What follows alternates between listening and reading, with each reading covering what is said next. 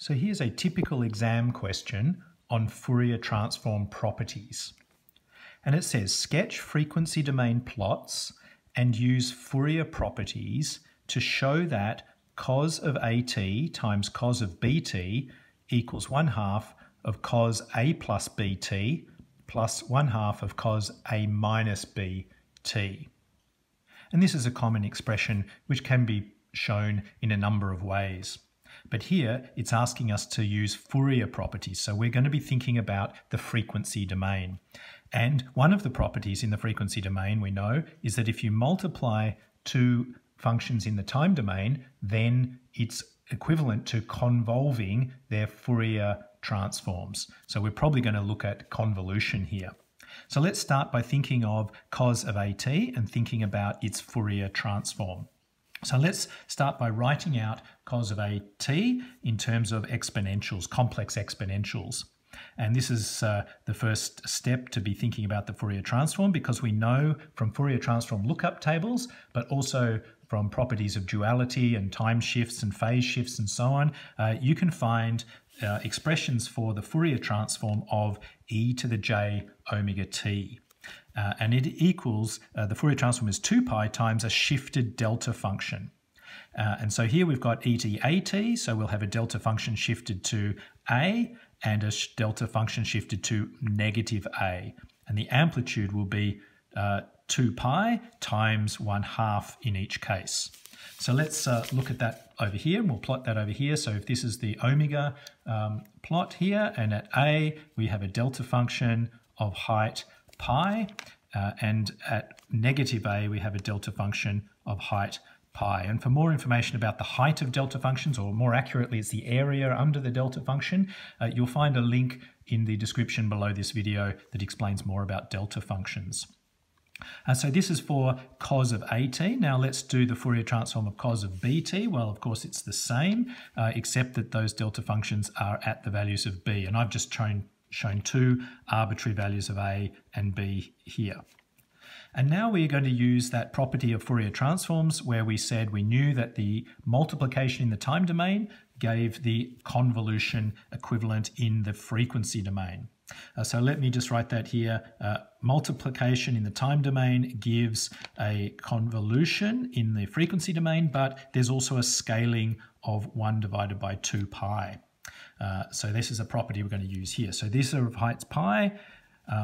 Now we're going to do the convolution. And when we do the convolution, we're going to use another property that we know about convolving delta functions.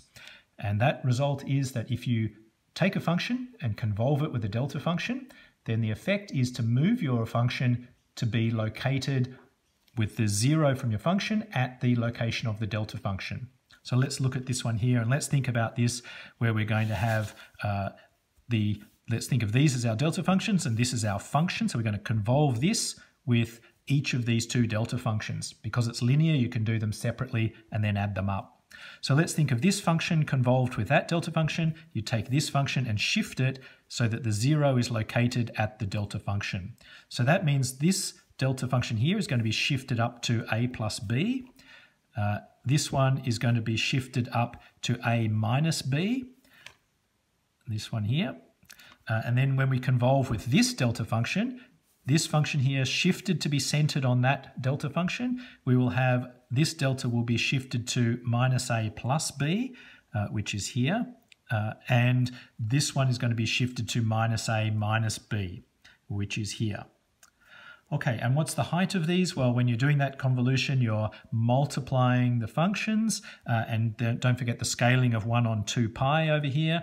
So the multiplication of these would have pi squared, and then you're dividing by 2 pi. So the height here then is pi divided by 2. So this is our function in the frequency domain of cos AT times cos of BT. And now we've got to show this expression over here. And so what we're going to be seeing is this expression has an a plus b term and an a minus b term. And if you notice here, we've got an a plus b over here with a matching term at minus a plus b. And again, we use the property of linearity so that for the Fourier transform, you can take individual components and add them up. And so let's take these two delta functions and just for a moment consider the two outer delta functions. Well, that is clearly in the same form as the original up here of a, except that now the deltas are located at a plus b and minus a plus b.